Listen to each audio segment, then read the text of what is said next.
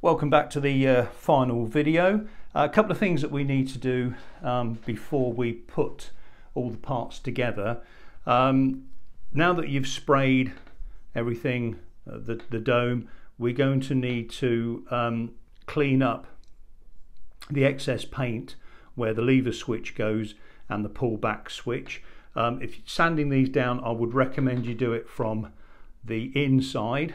So if you do knock it, you're not knocking any paintwork off, but just make sure that you've got all the excess paint off in there. It does help when you put the lever switch inside it. So that's one of the first things that we need to do. We're also going to need to have some felt sticky back paper. You can get hold of this in most shops or places online. And you're going to need to cut some pieces. I've done mine already, and put a couple of pieces on the back of the lever switch here.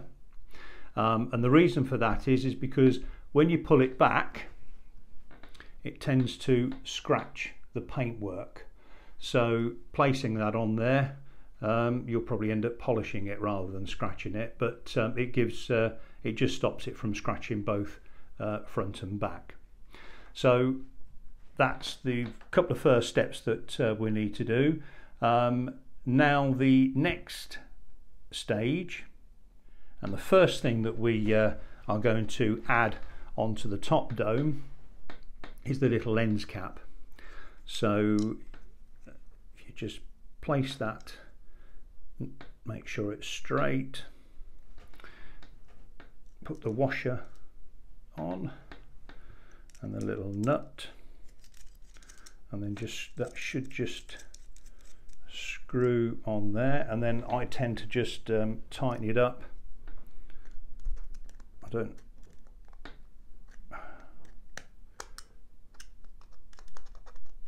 like this, so it's got a good tight feel to it, and there's your lens cap in place. Before I put the lever switch on, I tend to put some silicone grease on it inside. It just helps when you slide this backwards and forwards. You don't have to, but I tend to do that. So I'm just going to go and put that on now. I'm not going to do it on camera because it's a little bit messy, and I'll just see you in a moment.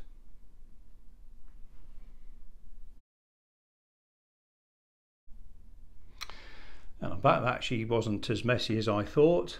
You can see, just put a little piece of silicone in the top there. Now you've got to be really careful on this next stage, because we're going to be putting the lever switch in here. So you just want to make sure that you don't push too hard and snap these off, but it should just, can try and clip in.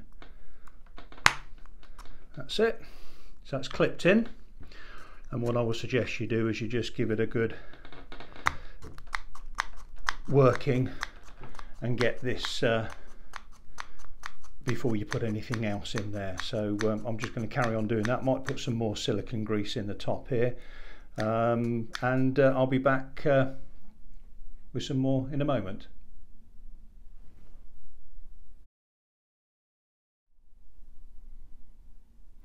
Okay, see, we've got the lever in place, and I've put enough silicone grease in there, and I've quite frantically moved this backwards and forwards to the point where it's now working quite smoothly. It just gets better. The more you use it, the better it'll be.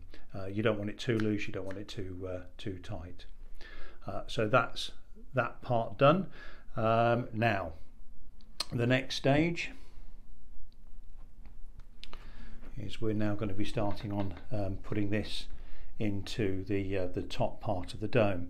Now the first thing that I do, because when you put the lever switch in, it's very close to the top of this, so I tend to put some sticky tape on there.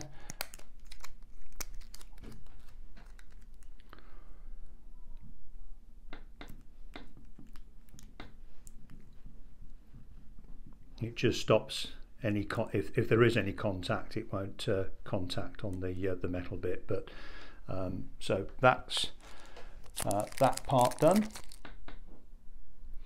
Okay, now we've got the tape on. You're going to need both parts here.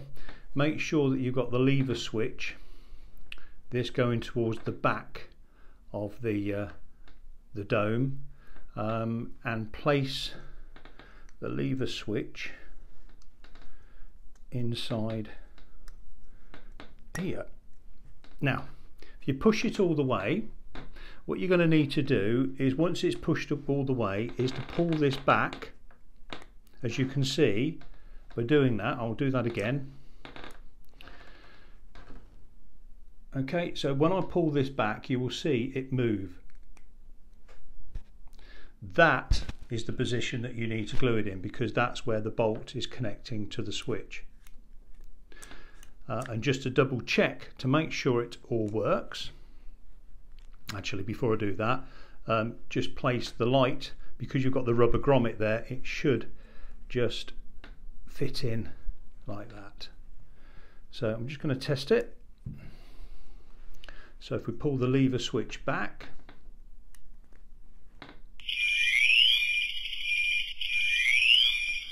there it is working, and if we switch it off, it switches off.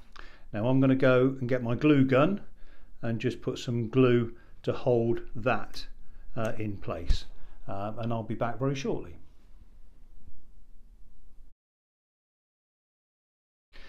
And here we are. You can see my glue gun skills are to be desired, but you're not going to see this, so that's good. The light switch cables, what you need to do there is to just bend those so they are out the way, and then we are ready to put this in.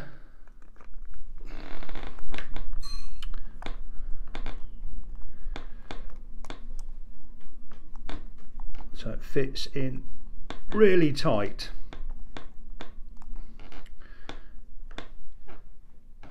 And there you have the top dome finished.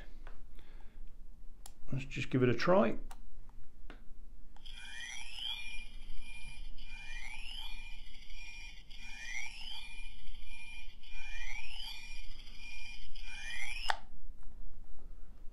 I'll switch that off there. Okay, and I'll be back in a moment just to show you the how we do the bottom dome.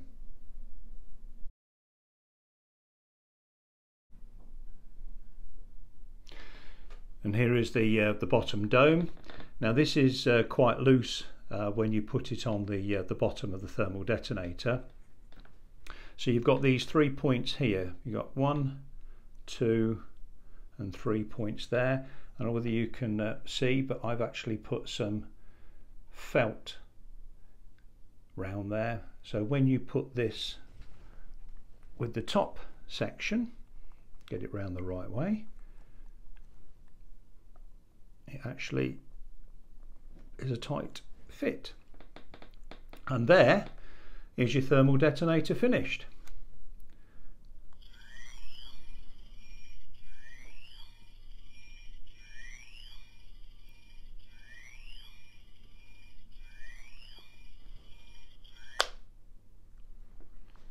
And there it is. And here is the display stand that I said I would show you. This is a 3D printed part, the STL files of which you can get on my Thingiverse page. It's just 2 parts. You've got the main base, and then you've got the rim that you put on once you've cut out the mirrored plastic card for the centre. The acrylic base here is from a company called Display Pro. It's actually for a cricket ball. I'll just put some felt on there just to stop the chrome scratching on the detonator. I've also got an area here for you to put your own plaque or whatever you want to put on there. I just use a guy who makes all of my plaques. This is actually a brushed aluminium one. But that's it. That's all the videos done. I hope you've really enjoyed watching these. I'm just going to leave you now with the finished video of the thermal detonator and some pictures. But if you do have any comments that you want to make regarding this, or any items that you can't source, then please leave it in the description below, and I'll endeavour to do my best to come back to you as soon as possible. But thank you very, very much for watching, and hope to see you on my next project.